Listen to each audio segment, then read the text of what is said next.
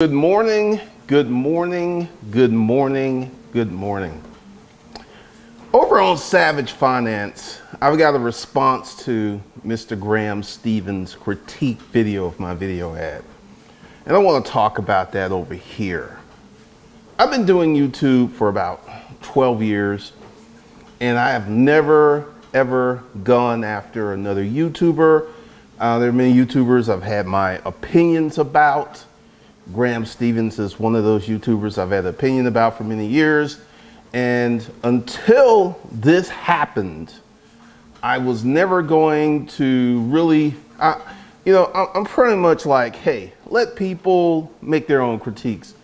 But one of the reasons I did the response video was Graham is a hypocrite. He went in on me for using tactics that he has used and currently uses. So that is that's the thing that pissed me off the most about the whole video. You know, he didn't actually make any critique on the strong points of the video. And I was just sitting there like, and I actually watched it for the first time yesterday. And I've been getting messages and comments that Graham has made this video, Graham has made this video, and I'm like, I don't watch his channel, so I didn't really know where it was until Joe actually sent me the video and gave me a timestamp. So Joe, I appreciate you for that. And I sat down and I watched it, and this is the thing, like, this has kind of opened a new door.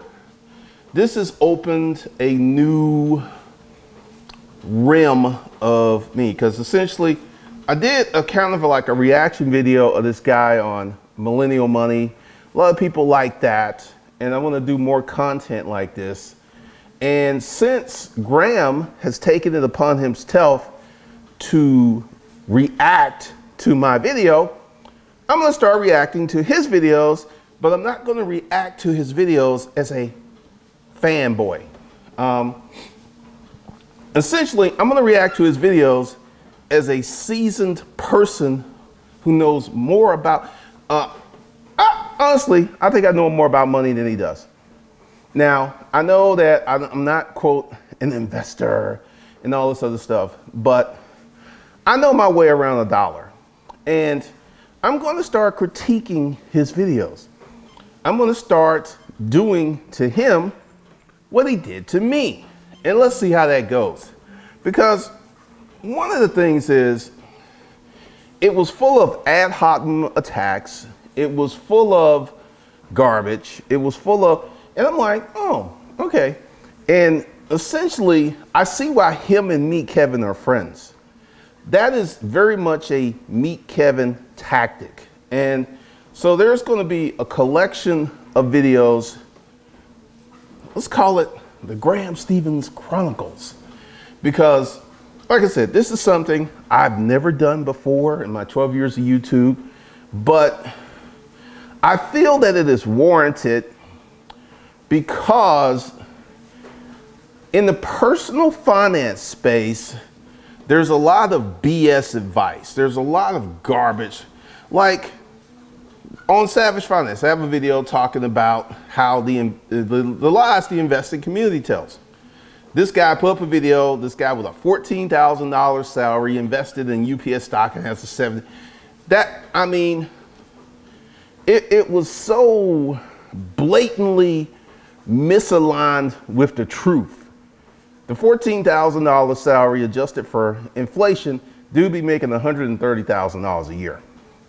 And what he was investing in the stock is more than the average person made in 1952. Here's my thesis. The best investors are people with high incomes. You don't know why? Because they have the income. And this is something that is not really illustrated or really expanded upon in the investing personal finance community. You know, I have a thesis. And my thesis is that Number one, that most people in America need to start a small business. Let's say this. Most folks need to start a small business.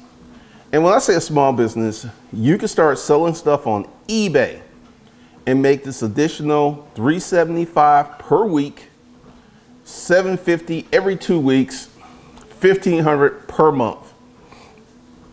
It's not going to take you 40 hours to do this. And you can do this and you can start to change out your life. Because the first thing you need to do is establish a long-term emergency fund. And then the second thing you need to do is establish a short-term emergency fund to protect the long-term emergency fund. And then after that, you need to create a family operating account. So you're 2 months ahead on your bills. So you pay your bills when they come in, not when you get paid. So this is going to create a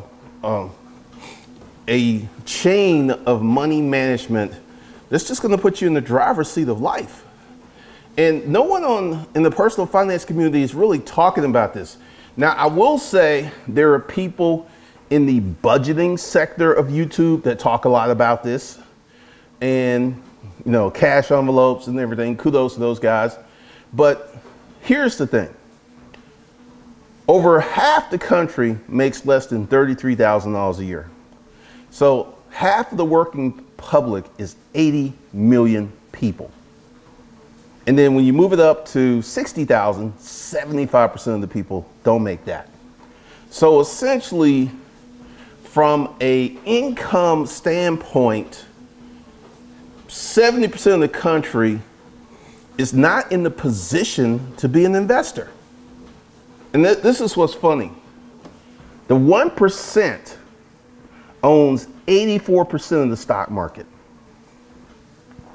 Once again, why does the 1% own 84% of the stock market? Like everyone's going on, Elon Musk bought Bitcoin. How did Elon Musk make his money? Creating companies, PayPal, Tesla, SpaceX. He did not get rich from cryptocurrency. Cryptocurrency will never give him the wealth that was created from starting businesses. Never. And people there's this weird space where people look at the top 1% and they they have a lot of real estate, so they must have made their money from real estate. Well, they're in a lot of crypto, so they must have made their money from crypto. And Bezos is another big time investor. How did he make his money? Amazon. Warren Buffett, big time investor.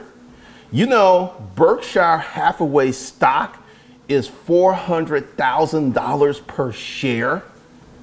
It dipped down to like 386 during the pandemic. That's when you could have got you a share of Berkshire Hathaway on sale. You would need to buy 10 shares of Berkshire Hathaway, you would need $4 million. Warren Buffett got his money from buying businesses. They own Geico and some other stuff. So essentially, I'm going to bring a new voice, a new methodology to the personal finance investing community, because I have run the numbers. Dividend stock, which is so many people are crazy about, and this whole notion of just making money while you're doing absolutely nothing is so attractive that people will go ahead and pile tons and tons of cash into dividend stock, and the payout is peanuts. The payout isn't really that good. And that's one of the things that is so crazy about this whole thing.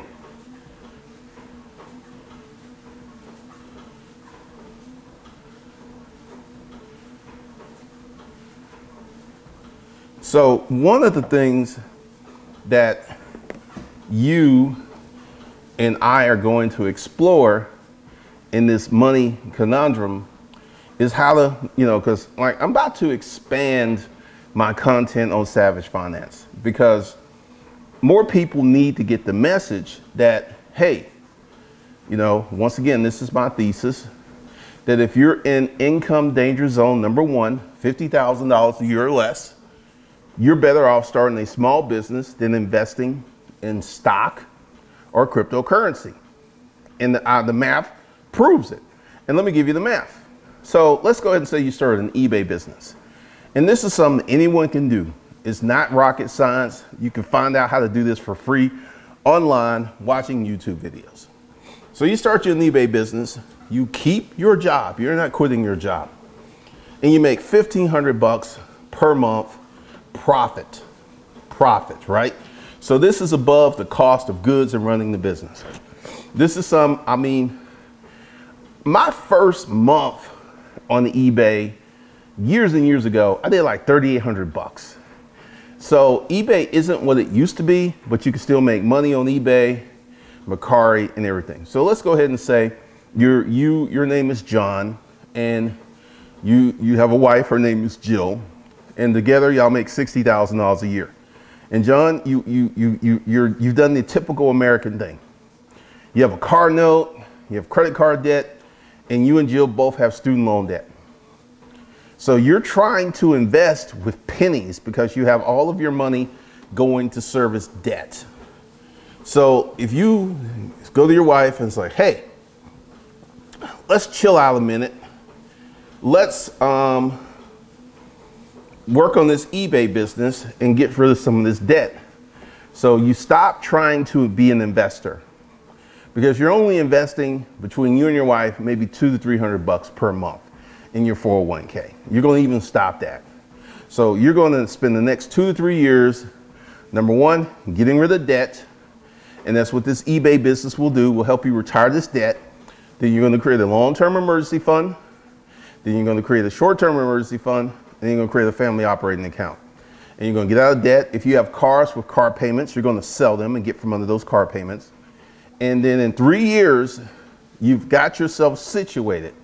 Now you're in a position to invest $2,000 to $3,000 per month. Now, why is that? Let's just say you invest $2,000 per month, right? That's $24,000 a year. All right, so you go back 3 years, you and your wife were investing $400 a month. Okay, $400 a month. So that's $4,800 a year. So for the last 3 years, you would have had $12,000 in investments. All right, so now you're in a position to invest $2,000 per month. Your first year, you will put $24,000 away, which is $10,000 more than if you had continued to limp along, pay debt, and be a slave to debt, servicing debt, and living the American lifestyle. You would be ahead in 1 year of investing properly, because I see all this stuff. I'm like, hey man, I remember seeing this Facebook post where this guy was talking about his bank account was in the negative, and he was going to use some money in his account to buy Bitcoin, even though he was in the negative. So he was in the negative, and this told me he didn't have an emergency fund, because this is something that I'm really going to push hard. Before you become an investor, you need to have a financial safety net. You need to have your long-term emergency fund. You need to have your short-term emergency fund. You need to have your family operating account. And this information has come from me, you know, the moves that I've made in my life. And once again, even though Graham Stevens thinks that I rent my cards, I pay cash for it. And that's really controversial because people's like, I want to finance my car because I can get it financed at 3%. Here's the thing. Unless you have an excellent credit score, you're not getting financing at 3% or 0%. And most people in America do not have the credit score to get that type of financing. So that's something that should be brought up. So I'm going to invest. I'm going to pay this 3%, and I'm going to invest this money over here and make 4%. All right. Let's go ahead and talk about what happened to me in 2019. I had a heart attack. And You know, the only thing that was stressing me out was getting better. It's like, this happened. I spent 4 weeks in the hospital, got out, didn't work for 5 months while I was recovering. I had no financial worries. I didn't have to worry about losing my house. I didn't have to worry about losing my cars. I didn't have any personal debt to service, so I didn't have to worry about paying bills. And that showed me the power of my system. You know, because I bring you personal experience. Many of you in the comments want to reply with theory, something that you're not doing. Because essentially, most of the people, less than 1% of the world owns cryptocurrency. So all you people in this like, hey, you're wrong about Bitcoin. Am I? We will see. The year is still young and there's plenty of time for it to crash again. But here's something. A lot of you are defending something that you're not invested in, which is crazy to me. Once again, I don't recommend, if you're in danger zone, number one, to invest in cryptocurrency. You need to be working on getting rid of debt. You need to be working on establishing a savings fund. And you need to be working on creating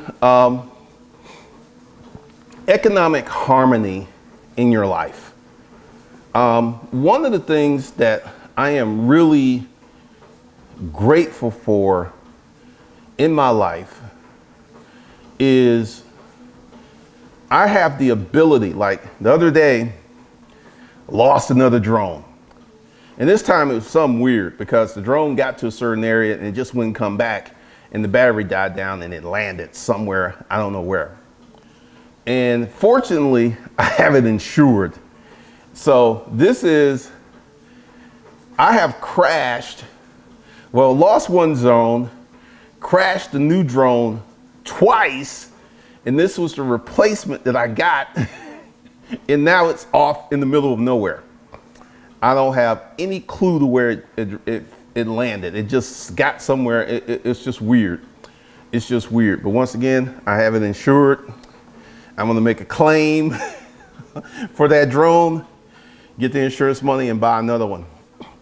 And just go, and what's funny is the very first drone that I bought in 2017, you know, it doesn't go as far as the new drones.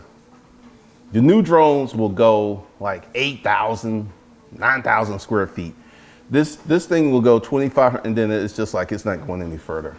So I don't know what happened the other day, but I tell you this story because this year I have spent like $5,000 on drones. And essentially this one, the first drone was a complete loss of 2,800. Well, let's say 2,500 bucks. It was a complete loss. And this one, I have it insured. And going forward, I'm going to be insuring all of my drones. Because the next one, I'm going to have to go to Geico Insurance to get this drone insured. Because once you do a claim, State Farm isn't looking to pay out any more claims. They won't let you renew. But I'm going to do a lot of different financial advice. I'm going to do a lot of different kind of stuff going forward. So you can look for more, like seriously, I strategically, because essentially when I watched the video, I got pissed off, okay? First thing, I got pissed off. There's some people that was like, it was harmless. It was a little lighthearted roasting. Actually, no, it wasn't. He's being 100% a hypocrite because he is roasting me on tactics that he has used and currently uses on his YouTube channel. And that right there doesn't sit right with me. I think it is a problem. So there will be more reviews because essentially so many people are in love with this guy because I get it that he's a likable person, but no one has really challenged his financial advice, which I believe to be milk toast. Because essentially, I come from a different perspective. I come from a different walk of life. And you know what? It's time to stop being a nice guy. Because essentially, when I was being roasted with my haters back in the storage auction days, I ignored them. And man, they went crazy. And once I started responding with a law, I actually sued someone. And once I sent that first lawsuit, the noise died down like 80% in a week. Because they were just going on. They were having these 3-hour hangouts. And it just got to a point where it's like, you know what? Enough's enough. And this is how I kind of feel on this, because like I said, one of the reasons I started Savage Finance was to give you guys accurate and helpful financial content. Like, I don't know if Graham Stevens talks about financing cars, but if you're in danger zone number 1, you should not be financing a car. You should have a car that you can pay cash for, because you just don't have enough money to play those games. You know, if you're in income zone number 1, number two, you feel that you have money because you make more money. You feel that you can finance a car, but really you can't. And if you're in income zone number 3, 150, 200,000, yes, you can finance a car because you have enough money where you can finance a car, you can make investments, and you can live your life really well. But most of America is not in income zone number 3. Most of America is in income zone number 1 and number 2, the danger zone. And it's just a bunch of misuse of money, because yeah, I got a Porsche and a BMW in the garage. Yep, I live in a $1 million house. But you know, I don't do those kind of things every day. Here's something that's going to find to be really interesting. Because I was looking at my personal spend versus my business spend. Now, my business spend is rather high, and I'm going to tell you why it's high. You know what compromises the most of my business spend? My salary. $30,000 a month. That's the biggest. My assistant makes $4,000 a month, and to run the business costs $4,000 a month. So if I wasn't paying myself $30,000 a month, which, you know, I'm saving money because I'm not paying payroll taxes on the rest of that money. But my personal spend, which is primarily food, and I bought some sheets and some stuff the other day. I mean, I spend $1,200 to $1,500 a month personally, mostly food and little stuff like that. And everything else is covered by the business. The house is covered by the business. The cars are covered by the business. And I did some math last night. So living this $1 million lifestyle is costing me $6,200 per month. In comparison to what I make, that ain't a lot of money. It's not a lot of money. So I don't have a lot of bad habits. I don't spend a lot of money on garbage. Now, once I find me a young tender and get married and start popping out kids, that's going to probably double. And I'm gonna tell you why it's gonna double, because I'm gonna have to buy a bigger house. Well, I will buy a bigger house. I don't have to, I will. It's probably gonna be like 1.5 million, maybe $2 million house. I'm gonna have to make sure she has a proper SUV for her and the kiddos. And it's probably gonna go up about $2,500 per month. That's what it's probably gonna go up for. So, you know, as we plan this stuff out, you know, there's a lot of things, in my opinion, that's wrong with the personal finance community on YouTube. And I'm about to start addressing that. Like I said, I wasn't going to do this type of stuff. I wasn't going to go after anyone. I wasn't going to make these type of comments, but this has opened up the door. Because like I said, There's nothing more than I hate than a hypocrite. And you can go ahead and watch my video. I will show you proof that he's a hypocrite. He's got videos on his channel currently with him hanging out with scammers. Currently hanging out with scammers, known scammers, people who've been called out on YouTube and then blogs for being scammers. And these were his personal friends. That's another issue that I have with the dude. So you're going to see some more, because I've had some people in the comments, this should be your only response, let it go. No, no, no, no, no. You don't understand. This has been, like I said, because like I see so much bad financial advice. And like I said, I don't watch his channel, so I really don't know what he's talking about. So I'm going to have to educate myself to figure out what he's talking about, the advice that he's putting out. So I got to watch his videos, because I personally don't think the dude can teach me anything. A lot of clickbait, a lot of stuff like that. And once again, you know, YouTube is about personality, and he has that personality that a lot of people like, that boyish charm, but at times he's full of it. He's just full of it. Like his little ad hominem attacks on me was just full of it. He was talking about what I was wearing, not about the content I was talking about. And I've got a series of videos planned. Like yesterday, after I watched that video, I got pissed off. I just drew up a battle plan, so to speak. So there will be more, and probably one a week for the next 4 to 10 weeks. I already got a second one planned. And as I'm on this treadmill, another one just comes to mind. Because one of the things is, there is this cash is trash movement. And cash is not trash. You need cash. You know, once you get to a certain level of cash that is saved up, unless you're doing like Grant Cardone. Grant Cardone is one of the biggest hypocrites in the world. Cash is trash. Grant Cardone saved up $1 million to get into his first big dog real estate deal. Cash money. He saved it up. He did not invest it. He did not spend it. He saved it up. So I think Uncle G, the other Uncle G, is forgetting how he came up. And essentially, I'm doing the Grant Cardone. Right now, I'm saving up for an apartment complex because I got to put 25% down. So I'm going to need to put 2.5 million down.